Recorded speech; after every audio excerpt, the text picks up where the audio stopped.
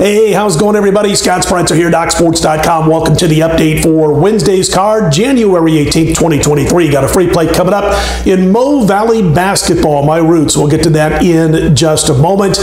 We got a big card going on Wednesday. We're going to have a little PGA action, by the way. First time that I've jumped into the PGA this season, and we do have a full tournament to win play that's available on Wednesday for Thursday's golf. Of course, the American Express tournament gets underway on Thursday, but the play is available on a Wednesday, so you can check that out on my homepage. Also wanted to mention I've got NBA, I've got soccer going on Wednesday afternoon to kick things off, 33-22 soccer run right now, and I've got college basketball. In fact, my top play today is in college. It's a 5-star play. It's on my homepage at DocSports.com. 5-star plays 9-2 so far this season, up exactly $3,400. Last night I finished half a point away from a sweep, an all-sports sweep.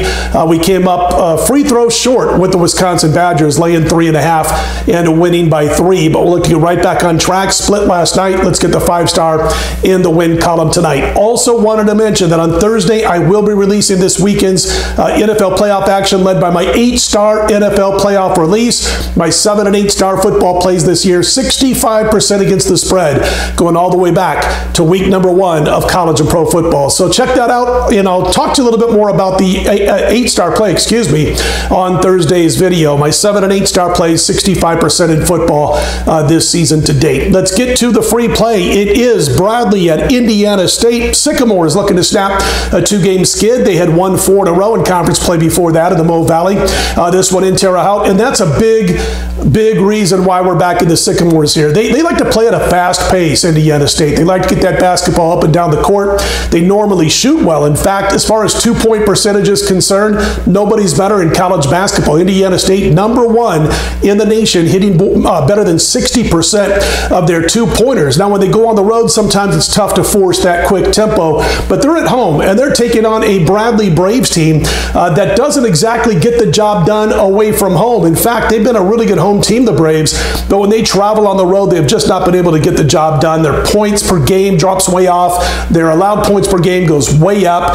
They just lost on the road to Drake by 25 points, and now 4 days later, they're on the road again at Indiana State. I don't believe that they're going to be able to match Indiana State in this game, who again is looking to snap a 2-game skid. If you look at Bradley, they're going to want to slow things down. If this was in Peoria, I'd probably say they probably could. But it being in Terre Haute, I think the Sycamores, off of that 2-game losing streak, are going to be able to get the tempo they desire, which is a fast pace, and go on to win this game and cover the spread. I think that line is fair if you'd like the Sycamores in this one. So Indiana State minus the points is the free play on a Wednesday. And again, I'll be right back here early Thursday morning, overnight. We'll talk a little bit more about that 8-star playoff game in the NFL, and we'll have our next free play. If you like the videos, click on the thumbs up. Be sure to subscribe. I'm Scott Spreitzer, DocSports.com. Let's put them in the win column, everybody.